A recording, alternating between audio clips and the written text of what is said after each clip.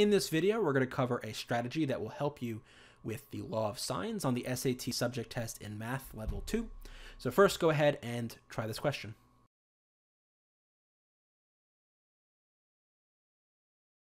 In triangle ABC, angle A is 30, A is 6, and C is 8. Which of the following must be true? Let's sketch out our triangle here. We'll draw something like this. We'll call this angle A. We know this is 30 degrees. Side A is 6, so side A is the side across from angle A. So we'll call that A, and that's going to be 6. And then we know C is 8. So we'll call this angle C. So this side here would be 8. So we got a perfect law of sine situation, right? Law of sines is the sine of A over A is equal to the sine of B over B is equal to the sine of C over C. You also could see it flipped. You could also do A over sine A equals B over sine B. It's the same thing. So here's a perfect law of sine situation. We only need 2 of these. We don't need all 3. We've got angle A, we've got side A, we've got side C, and we want to find the possible measures for angle C. So we're in place. Now you might say though, what's going on with this? Why can we have like 2 choices? What's going on here? And this is where the little trick comes in. But first, let's solve it how we might expect to solve it. So sine of A is going to be the sine of 30 over 6 is equal to the sine of C, which is what we're looking for, over 8. So with that, we know this is a half. So 1/2 over 6. And you can put that in your calculator if you didn't know that, but I just happen to know it. So we get that. We do a little cross multiplying. We do a little reducing. We get sine of C is equal to 2/3. And now we just inverse sine both sides to find the measure of angle C. Make sure I'm in degrees. I am. So angle C is 41.8.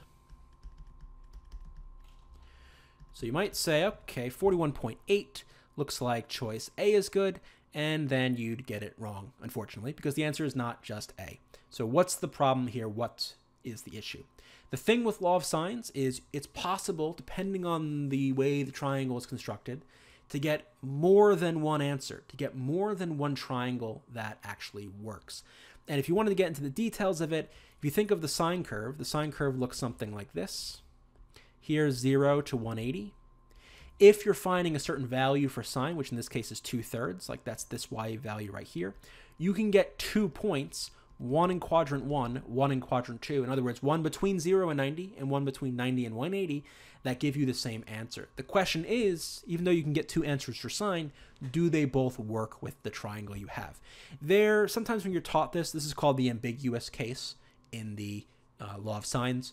When you're taught this, sometimes you're given kind of a crazy relationship, like when A is bigger than the ratio of this and this, then this is true. That's very confusing. I don't like that. So I'm going to show you a trick on how you can figure out whether or not you're going to have 2 triangles or 1 triangle in this case.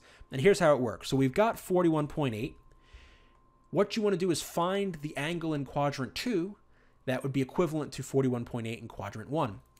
And the way you do that is you do 180 minus 41.8. So here I'm going to do 180 minus my answer. And I get 138.2. So that could be the other sine answer, but the question is, can that actually be valid? Does that actually work? So we go back.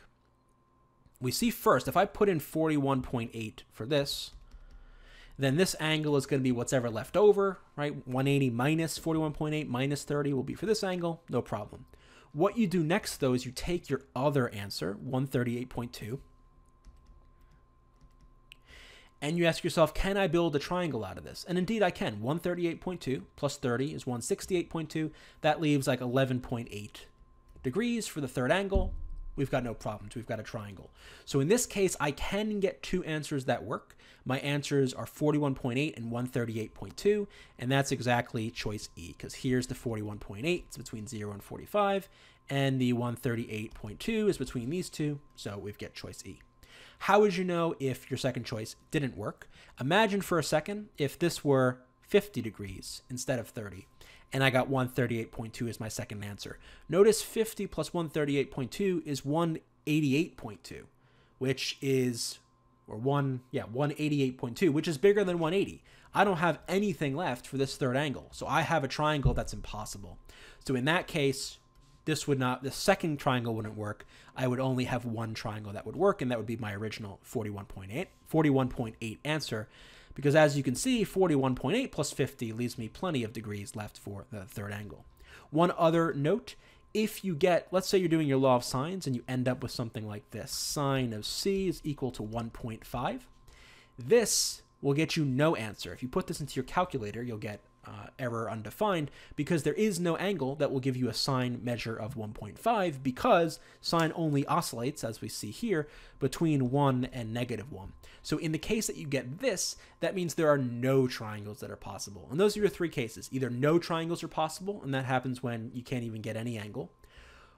Two triangles are possible, and that happened in this case when you try the answer you get and the supplement to see if they both work as triangles, and they did.